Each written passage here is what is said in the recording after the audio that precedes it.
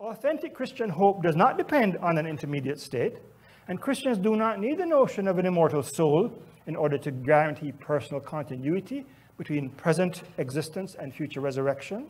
In the memorable words of 2 Timothy 1 verse 12, I know whom I have believed, and am persuaded that he is able to keep that which I've committed unto him against that day. So I place my hope not in a theory about what happens after death, but in the God of Jesus Christ, the Lord of the universe, who is able to raise the dead and who has faithfully promised to renew heaven and earth. Whatever we think about the intermediate state, and I acknowledge that belief is dear to many Christians, Scripture is clear that our genuine hope is not heaven as either a final destination or an intermediate state.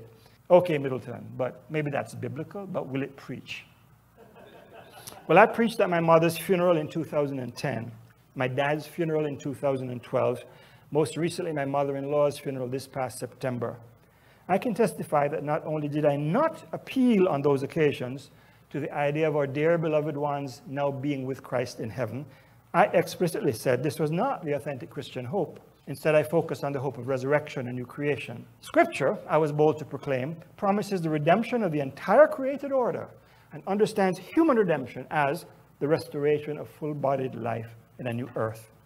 This is nothing less than the coming to fruition of God's intent from the beginning, which even death cannot thwart. And when the funeral service this past September was over, two sisters of my mother-in-law, both my wife's aunts, both devout Christians, asked me if I'd preach the same message at their funerals when their time came, because they said it gave them hope.